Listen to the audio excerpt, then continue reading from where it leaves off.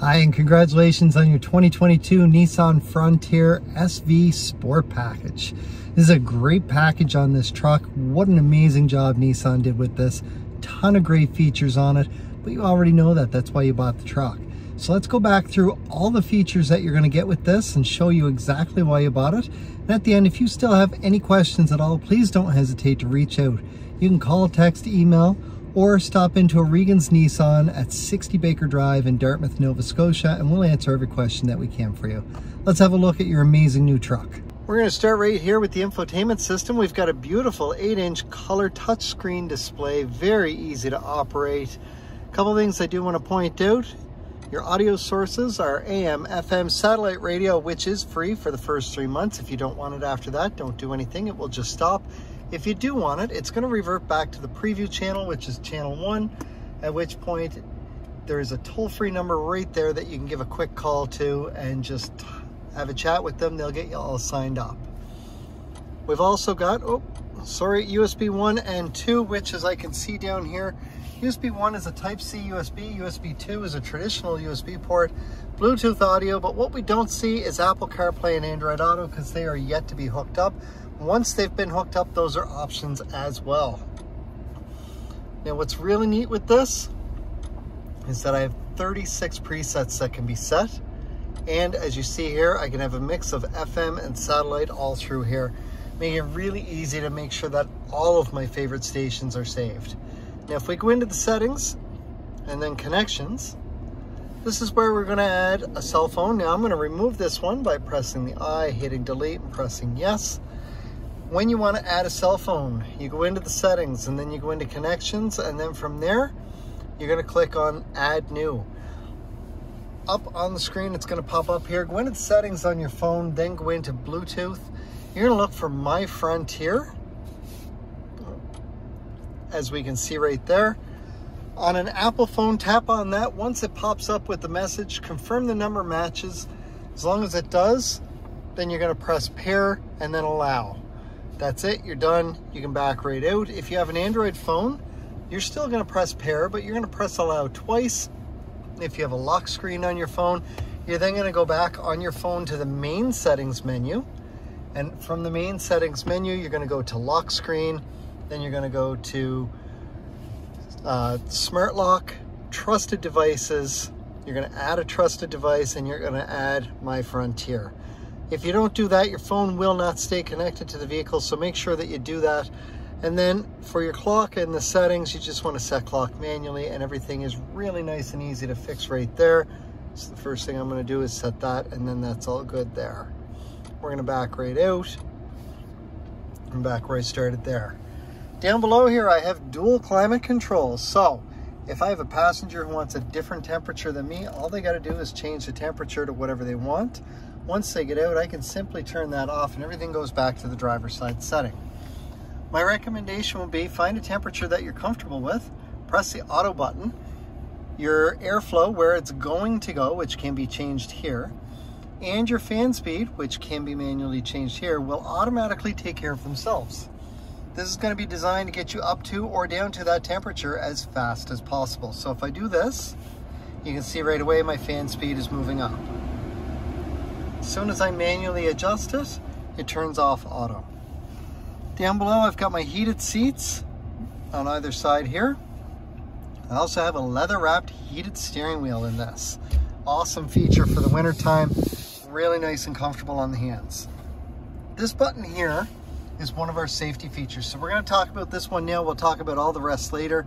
But when you are backing up, you have rear sonar and rear emergency braking.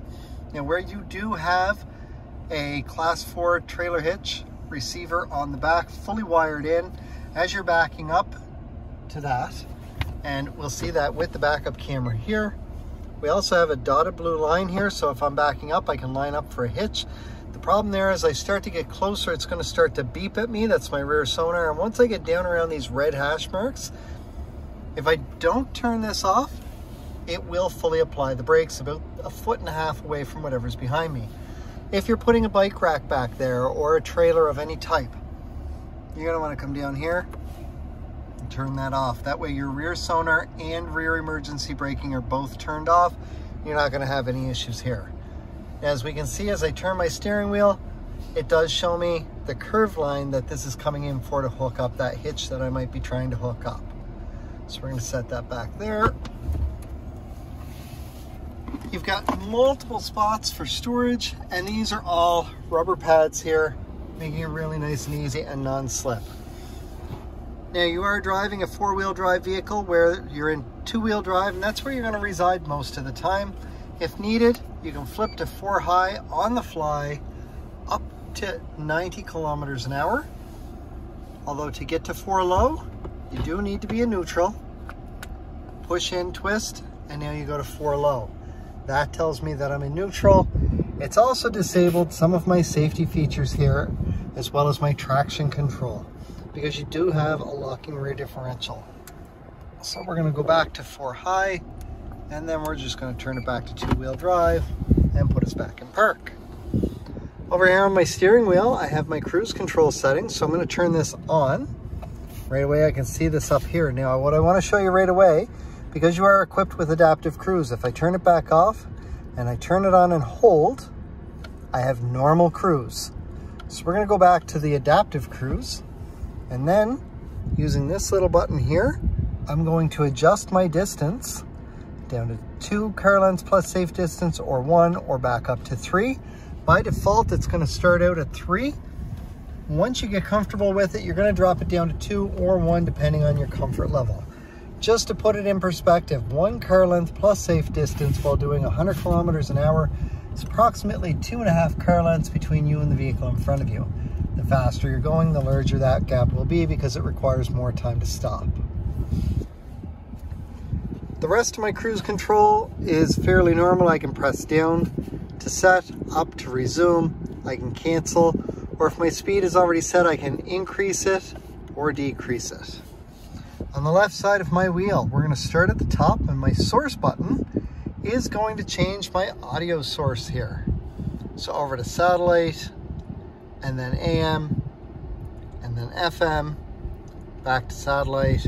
So lots of options there. You can do this right from here. When Bluetooth is hooked up, or Apple CarPlay, or Android Auto, or anything through a USB port, those become options as well. This we're going to skip just for the moment.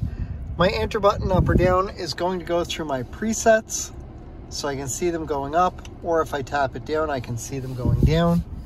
My volume button right here works just like my dial over here, so I can do this. And then my Bluetooth hands-free is right here. So the bottom button is going to answer or hang up a call. My top button is going to allow me to make an outbound call. Now, if you have an Apple phone and Siri is set up, you can use this to access Siri simply by pressing and holding for 2 seconds. If you have an Android phone and you have Google Assistant, you can do the exact same thing. Just press and hold for 2 seconds. It will access Siri or Google Assistant, depending on the type of phone that you have. Now, my left and right arrows here, we're going to come back up. This is my home screen that I am on. I have a digital speedometer now, which is awesome. And I have an average speed. Now I'm going to press and hold that enter button in to reset my average speed. We're going to go screen to the right. This is where we can see the pitch and roll of the truck as you're going through, especially in those off-road situations. It's really great. I can also see when I go from 2-wheel drive to locked in on 4-wheel into my 4 low. So you can see there, it gives me lots of information. I'm going to go back to 4 high, shift back into park, and then switch to 4 low. My next screen over has some auxiliary gauges with my temperature and my battery life there. Got my oil pressure and temperature. And we're going to come over and we're going to see some driving information. Now, the fuel economy on this is running exceptionally high because it's only gone 30.7 kilometers in an hour and 57 minutes. So we're going to reset this again by pressing and holding that enter button. Everything's been reset. Next screen to the right is my average fuel economy, which we just finished resetting. I have my radio info right here, which is really great to be able to keep track of what's going on.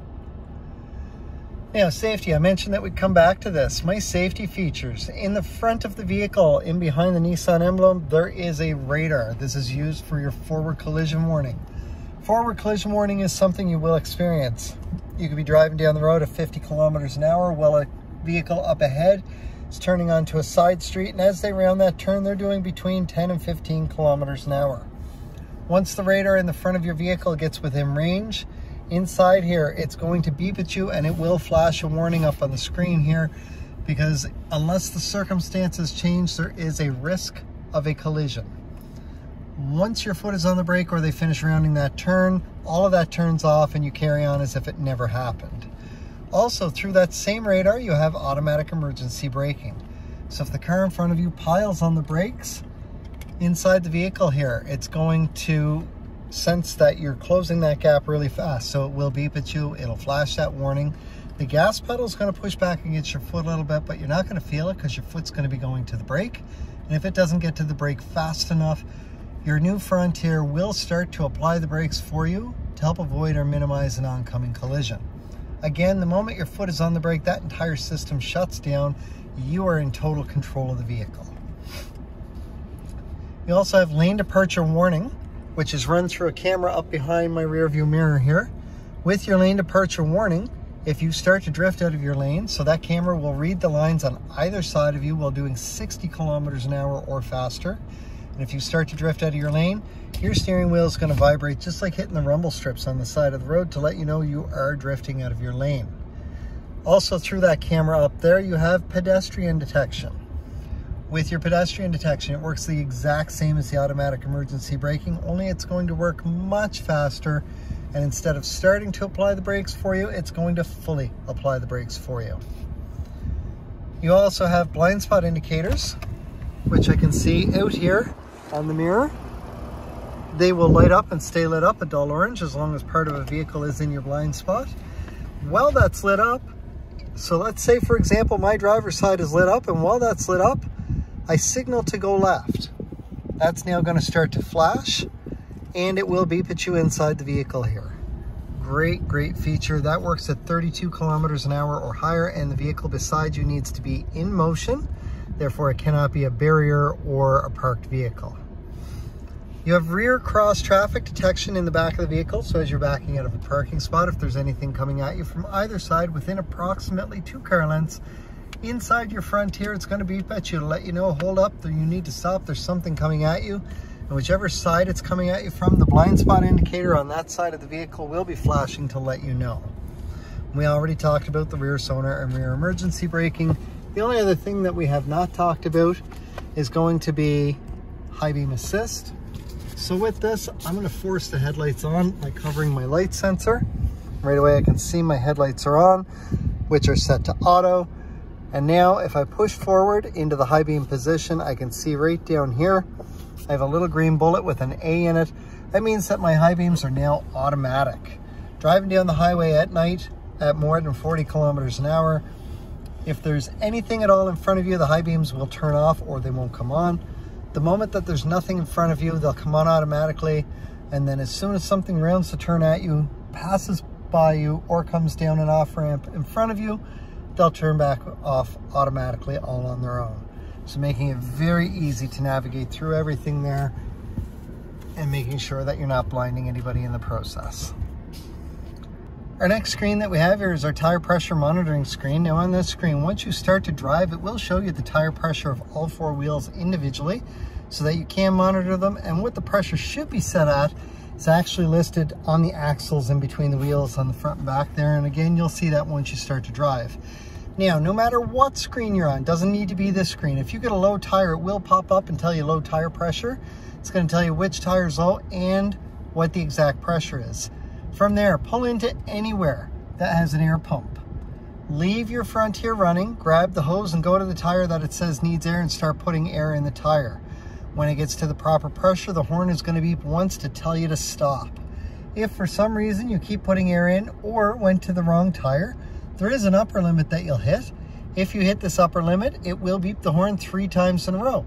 Please stop putting air in your tire at that point. However, if that happens, either do the same thing to the other 3 tires or The preferred method would be to start letting some air back out, and once it gets back down to the proper pressure, the horn will beep once to tell you to stop. Next screen over to the right is our settings. So we're going to go into driver assistance. I want to make sure everything is turned on here. Anything that's not, simply highlight it, press in the enter button, then hit the back arrow here. That's also your back button. So come down to blind spot, that's on. Same thing for the emergency brakes and the parking aids. You want to make sure all of that is set up correctly. And then we're back where we started. So I'm going to come out of there. I'm going to go into meter settings and main menu. I want to see what's not currently turned on. So this I am going to turn on. Oh, that is the top one. So everything is turned on, so we're good. And then we're going to come back out. We're going to go to vehicle settings. Now by default, Nissan vehicles will automatically turn off the vehicle when you turn them off. We've set this one so that the moment you shift into park, it will automatically unlock the doors for you. And then we're going to check the wipers. We're going to make sure that they're speed dependent. That way, when they're on intermittent and you're driving around town at say 40 or 50 kilometers an hour, they'll be doing their thing with the delay that you've got set. And if you turn out onto the highway and speed up, that delay will actually shorten a little bit all on its own. The last thing I want to do is go into my maintenance, and I want to set my oil and filter for 8,000 kilometers, which is your regularly scheduled maintenance intervals, all laid out in section 9 of your owner's manual.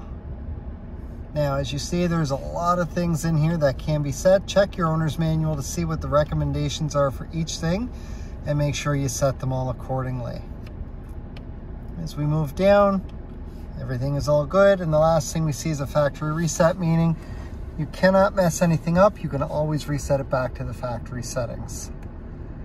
So we're going to go back to the main where we started. Down below here, there is a tow mode, so if you are going to tow, make sure you turn that on. And right here on the screen, you see the word tow. We've got our dash brightness right here for when your lights are on. Now, there is 86 kilometers currently on this truck. If I press the trip odometer, I see a trip odometer. If I press and hold, it will reset. Same thing for trip B. Back to where we started. Now, our blind spot indicators right here, this will turn off the volume to go with the beeping in case you do signal. Now, what we're going to see is in the bed of the truck and in the back, we do have a 400 watt or 12 volt port back there. It's an actual plug. We want to be able to turn that on. There is a cargo lamp in the back as well.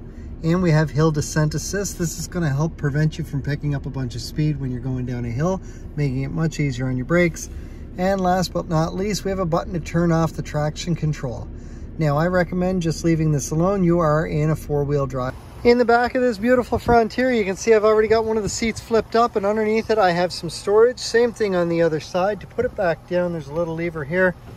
Down it goes. Also, on the back corner of the seats is a little tab that if I lift up, those seats will fold down, giving me access in behind. Now around here, I can see a 120 volt plug, along with 2 more USB ports strictly for charging. Moving around the back, I can see I've got a nice cap liner here, all along the edge of the truck. Spray and box liner. I've got some tie down areas all along the truck there. And I've got a couple LED lights in the bed of the truck of this Sport package. Really great option. And if I just let go of the tailgate, you can see it's got dampeners on it to make for a nice easy drop down and nice and easy to shut. Your backup camera is right here. Make sure to keep that clean. You can see we have our receiver right here for the tow package, and all of our wiring is fully set up on this. Sensors here are on the back bumper. Make sure you keep those clear in the winter as well. And then in the winter, make sure to keep this camera good and clear, as well as this section down here, because that's where your radar is. I know I mentioned earlier it was behind the Nissan emblem. It's actually down below there. The last thing I want to go over here is my key fob. Now, because it's a fob, there is a battery in this, and that battery typically lasts about 2 to 4 years. Your very first indication that the battery is starting to get low, you'll get in, you'll go to start it, foot on the brake, push the start button right here, and up here it will pop up and say incorrect key ID. Just give it a minute, that'll go away. Do it again, you should be able to start. That means it's time to think about changing your battery. Now, if you go without changing the battery, that message will pop up more frequently, and if you hit the point that it will not start, or perhaps it won't even open your door. In the back of the key is a little switch. There is a key for the driver's side door that will allow you in. Once you get in, take your Nissan emblem and with your foot on the brake, use that to push in your start button. It will still start your vehicle even though the battery may be dead. To switch out your battery, you can take it to your nearest Nissan dealership or simply pop the key out, get something into one of these two little areas right here, give it a twist. This will pop open. Inside is a battery. It looks a lot like a watch battery, only a little bit bigger. The number on the battery is your battery size. They're about $6 to $8 at any big box store or drugstore. Just get one of those, pop it in place, squeeze everything back together, put your key back in, and you're good to go. Now on my key, I've got a panic button. I have unlock, lock. I do have remote start, so to work my remote start, I'm simply going to hit lock, lock, and then I'm going to press and hold this top button for 5 full seconds or 5 Mississippis, and it will start the truck from up to 200 feet away. From there, it's going to run for up to 10 minutes. If you do not get in within 10 minutes, it will turn back off. You can do an addition to the timing from wherever you're at. So if it's been running for about 7 minutes and you lock, lock, press and hold for another 5 seconds, it'll run up to the 17-minute mark. After that, it will turn off, and in order to reset it, you do need to get in, turn the vehicle on, and get up to 30 kilometers an hour in order to reset that. You can do 2 remote starts or 1 remote start with 1 extension without ever getting into the truck. After that, you do need to reset it. Congratulations again on your 2022 Nissan Frontier SV Sport package. This is an unbelievable truck that you're going to have a lot of fun with and be able to get a lot of jobs done. I know Nissan did a great job, as do you, but if you still have any questions about any features that you have on this, please do not hesitate to reach out. You can call, text, email, or stop into a Regan's Nissan at 60 Baker Drive in Dartmouth, Nova Scotia. Ask for me or any of my colleagues and we'll help you out to the best of our ability. Hope to see you when you're in for your regular maintenance or when it's time for your next vehicle.